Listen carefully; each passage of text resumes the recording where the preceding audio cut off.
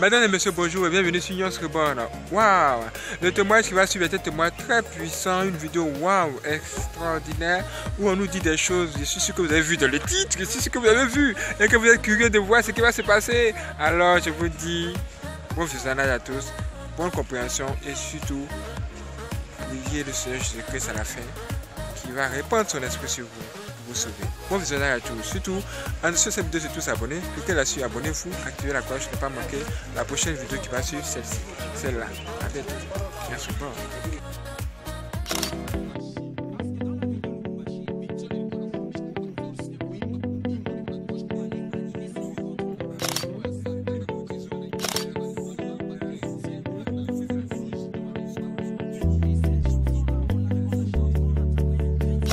À part nos opérations dans les hôpitaux, en termes activité physique, j'attaquais les voitures, je faisais enflammer les voitures mystiquement. Personne ne pouvait soupçonner que le problème de la voiture avait une origine mystique. Si la voiture n'appartenait pas à un chrétien, elle était exposée à nos attaques. Vous pouvez vous demander pourquoi je détruisais des voitures et des maisons. C'est parce que les hommes et femmes de ce monde viennent continuellement à Lucifer, pour lui demander des articles de des biens matériels comme des voitures, des maisons, de l'argent et de la santé.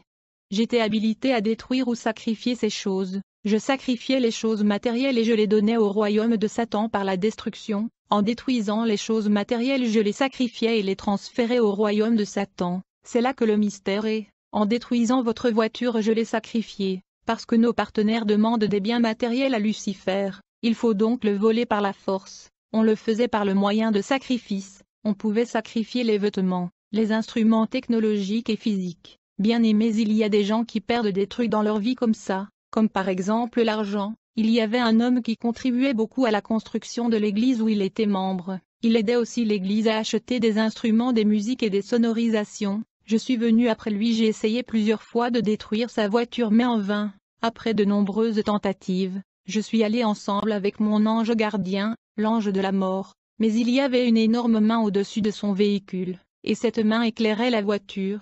Et il n'y avait rien que nous puissions faire à ce sujet, bien-aimés. Dans ce conflit spirituel et démoniaque contre l'humanité, il était facile de reconnaître le chrétien dans la dimension astrale, car j'ai constaté que les chrétiens avaient de nombreux signes autour d'eux. Premièrement, il y a des chrétiens qui sont vêtus de lumière étincelant et de flammes de feu ardent. Certains chrétiens ont des épées à leur gauche et à leur droite et même autour d'eux. Il y a aussi des chrétiens qui ont une main lumineuse énorme au-dessus d'eux, au-dessus de leur tête. La Bible dit que celui qui demeure sous l'abri du Très-Haut repose à l'ombre du Tout-Puissant. Je dis à l'Éternel, mon refuge et ma forteresse, mon Dieu en qui je me confie. Par ailleurs, j'avais 4 démons qui vivaient dans mon corps, que j'utilisais pour voler et dévorer les propriétés des gens. J'utilisais l'esprit de souris pour voler des biens matériels et me l'apporter. Une fois qu'une propriété a disparu ou volé mystiquement par le rat, je le plaçais sur mon tapis rouge, et après l'incantation l'objet était envoûté. Puis je commandais au rat de retourner l'objet où il avait volé. Bien-aimé, une fois que vous trouvez ce que vous avez perdu, il pourrait s'agir d'un collier ou d'un vêtement. Si vous l'utilisez à nouveau, alors vous êtes lié et connecté au monde mystique pour le contrôle. J'ai dit au début que j'ai reçu l'esprit de méchanceté. Ma sœur était en train de faire du tourisme et de voyager dans les pays voisins et d'acheter des marchandises. À cause de la méchanceté en moi, j'ai déployé l'esprit de souris et de cancre là qui étaient des esprits de pauvreté contre ces affaires qui ont fini par s'effondrer. Je déployais 4 démons de destruction qui étaient des agents de la pauvreté résidant dans mon corps. Je le déployais contre des propriétés comme des maisons, des magasins, des entrepôts ou des dépôts. Je me souviens d'une femme qui était une grande marchande de riz, de haricots, de cacahuètes, et elle excellait dans ses affaires.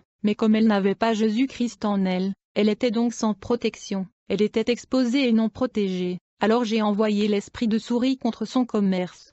Plus tard, le démon m'a ramené l'une de grain de ses produits. Après que j'ai fait des incantations sur ce grain, elle est tombée victime et ses affaires se sont effondrées, parce que j'ai fait l'incantation sur le grain que m'avait apporté l'esprit de souris. Mais plus tard, cette femme qui était troublée par l'effondrement de ses affaires a entendu parler de l'évangile de Jésus-Christ, et elle a ouvert son cœur et s'est convertie. Quand cette femme est venue à Christ, elle a recommencé ses affaires. Comme résultat, elle a été entièrement restaurée et multipliée par Jésus-Christ. Comme le dit la Bible, je vous remplacerai les années qu'ont dévoré la sauterelle, le gélec, le asile et le gazam, ma grande armée que j'avais envoyée contre vous.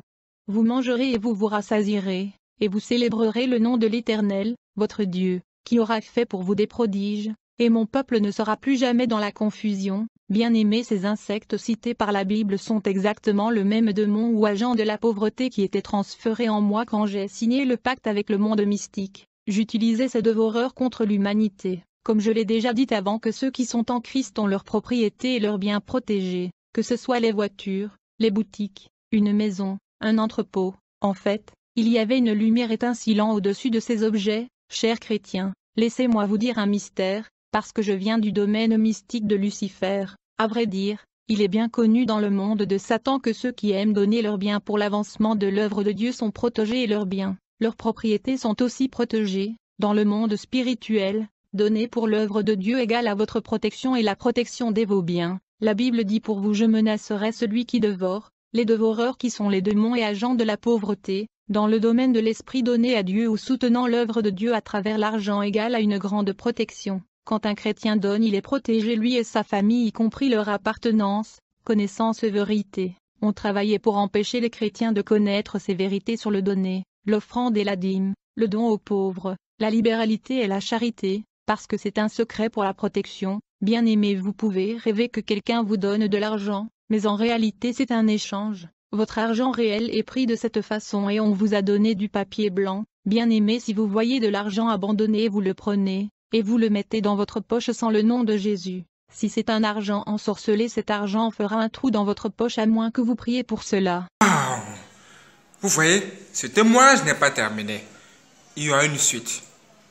Alors, abonnez-vous rapidement sur cette vidéo, activez la cloche pour ne pas manquer la suite. Waouh, ça va être chaud, vraiment chaud. On se reparle.